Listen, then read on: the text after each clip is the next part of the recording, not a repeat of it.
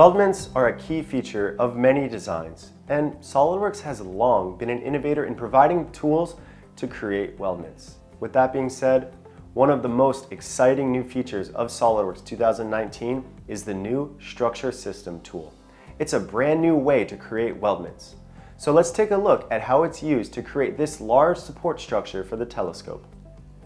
Now, this thing is huge, but with the new Structure System feature in 2019, creating this weldment frame is a breeze. Notice that the definition for this does not contain a single 3D sketch.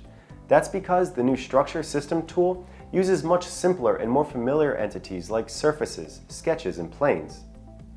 Think of the new Structure System as an advanced weldment environment that lets you create and modify structural members of different profiles in a single feature. Primary members are defined using 2D and 3D segments, points, edges, reference planes, and surfaces. Look how easy it is to use Window Select to select the edges of the surfaces, which will define 36 members without regard for member groups. Familiar weldment profiles are used to specify the weldment cross-section, and for this selection, a 10 by 10 square tube will be chosen.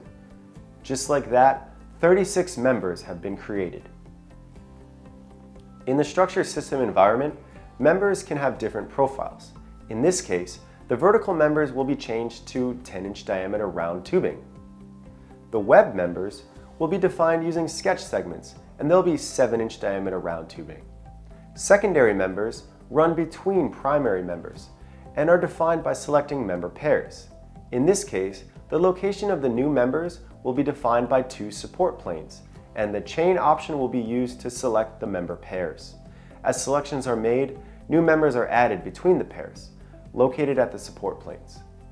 As easy as that, another 12 members are added. At this stage, the members are defined, but they're not trimmed. When you finish adding the structural members, the corner management tool is presented so you can fine-tune the corner treatments. The simple corners will be set to body trim, so they get capped to the vertical members. For the complex corners, there are more options. Initially, each member is mitered to each other. For this corner, we want the horizontal members mitered to each other and the vertical members trimmed secondarily. To simplify the manufacturing impact, the vertical members should be trimmed flat, so it should be moved down to the planar trim box.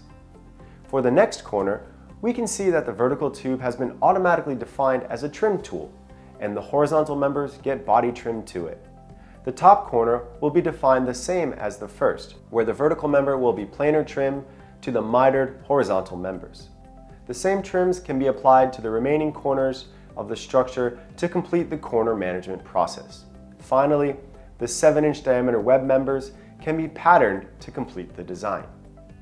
The new Structure System feature provides an advanced weldment environment that lets you create and modify structural members of different profiles in a single feature with flexible corner management and trimming. This workflow makes it easier to create complex structure systems without the need to create intricate 3D sketches.